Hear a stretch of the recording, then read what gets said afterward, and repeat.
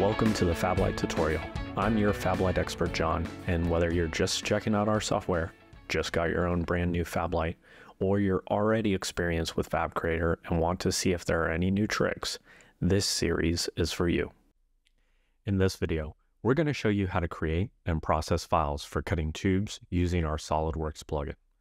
If you haven't installed your plugin or Fab Creator, head over to the tutorials to install those before you begin.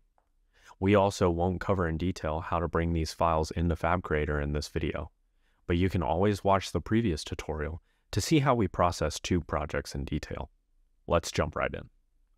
If you want to see more of this kind of content from us, give it a thumbs up to let us know it's useful, and subscribe to our channel as we release more tutorial videos. Have an idea for a video or want to see how something is done on Fab Creator or on a FabLight? Let us know in the comments. Let's jump right in. For the plugin to work, you must use weldments to create your tubes. If you've never used weldments to create tubes, don't worry. I'll show you an example of just how easy it is to make them. First, click on your Weldments tab, and then click the Weldment button. Next, we can create a 2D or 3D sketch of the length of the tube we'd like to cut. We're going to keep things simple and create two tubes that intersect with a length of 6 inches. For folks who are new to SolidWorks or any other CAD program, it's always good practice to dimension parts as you go for easy modification later on. Then, we can exit the sketch and go back to our Weldments tab and click the Structural Member button. This will bring up a new tool dialog on the left-hand side of your screen. It's asking us to select the sketch segment we want to turn into a structural member, so let's click on the sketch we created. You should now see a preview of the tube we're about to create. Under the standard selection, we can click the drop-down and see the different profiles that are available. You should see 3 selections for the FabLight weldments we already imported: FabLight Rectangle, Round, and Square. Select the one you'd like to create. For this tutorial, we'll go with a round tube. Then, we're going to select the type or the dimension. We have some standard dimensions that fit our FabLight machines available here. You can select one of these. We'll do 1 inch. Next, we're going to select the size or the wall thickness here, and we're going to select a wall of 0.125 inches. If you can't find the profile you need in our database, it's possible to create your own profiles. Read our plugin manual to learn more, but there are plenty of tutorials online to show you how to create and add them to your library. The rest of the settings can remain the same, so we can click the green check. Now we've got our tube. We'll repeat those steps for the other tube as well. Let's create a couple of features in this tube for the plugin to process.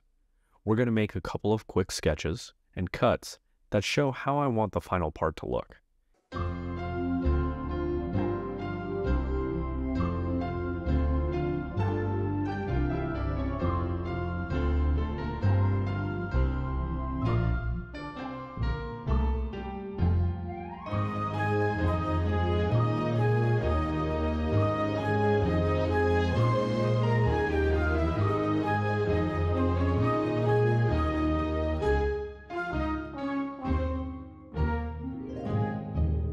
And since we have the rotary that can spin the tube around, we can even put some features on the other side of this tube, like so.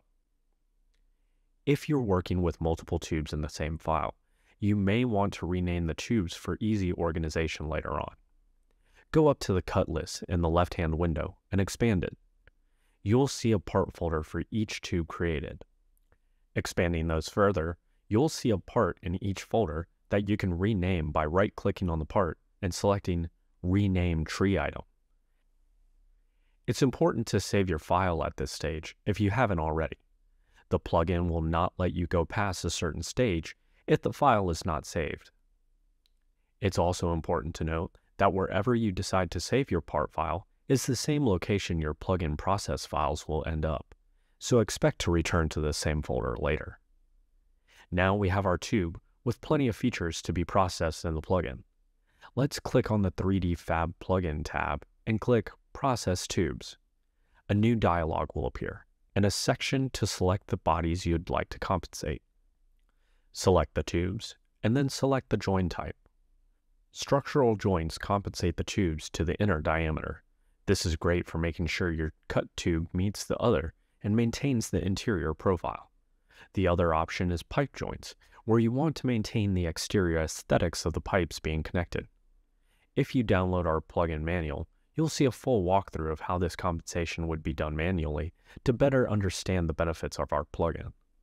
We also have another option in our plugin, Normalize Internal Features Too, and it's used to control how all cuts that are not internal to the tube are compensated. This feature is mainly used on round tubes. As you can see here, the main difference between these options is how the profile of the hole is prioritized, whether that's to the inner edge, the outer edge, or both. A deep dive into the differences between these options is available in our plugin.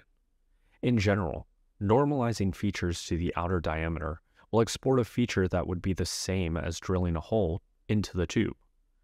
Also, when processing your tube files in FabCreator, you have the option to cut holes as a 2D cut to give you the same drill to hole feature.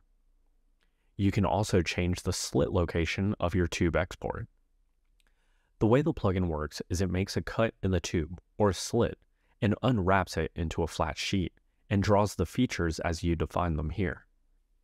In some cases, the features may get cut by the location of the slit, so this setting can be used to redefine the location, typically by 90 degrees. Issues can occasionally occur if there is a problem with the slit location. If the plugin does not process your file correctly, try changing the slit location first to see if the part is able to be replaced. Once you've decided on all your settings, you can click the green check mark. The tube will begin processing. Depending on the number of features you have in your tube, this step can take some time. After the plugin is done processing, your original file will be kept open, but a new part in a new assembly file will appear. This is your process part, and here you can check the features to see if they were processed the way you intended. Here, we can see the tube was correctly processed to compensate for the internal diameter and cuts the excess material away to ensure a perfect fit. If we rotate our part, we can also see the slit location to check if it interferes with any of our other features. Let's go back to the folder where we saved our original part. You'll now see a new subfolder that contains a compensated assembly for all your tubes, a SolidWorks part for each of the compensated tubes, and a DXF for each of the tubes that contains your flat drawings. You'll take each of these DXF files into FabCreator to get your files ready for tube cutting. Once you're back in FabCreator, processing these parts is the same as processing other tube drawings. Check our tube processing video to learn more. To recap, you must use weldments to create your tubes. Use our weldment library for standard tubes, but you can also create your own profiles. Structural and pipe joint types have specific use cases for tube joints. Normalize features to change the profile of cut holes in round tubes, and your exported files are in the same locations as your original part file. Use our weldment library for standard tube profiles, and then add your own profiles as needed. Remember, cut right, cut with FabLight.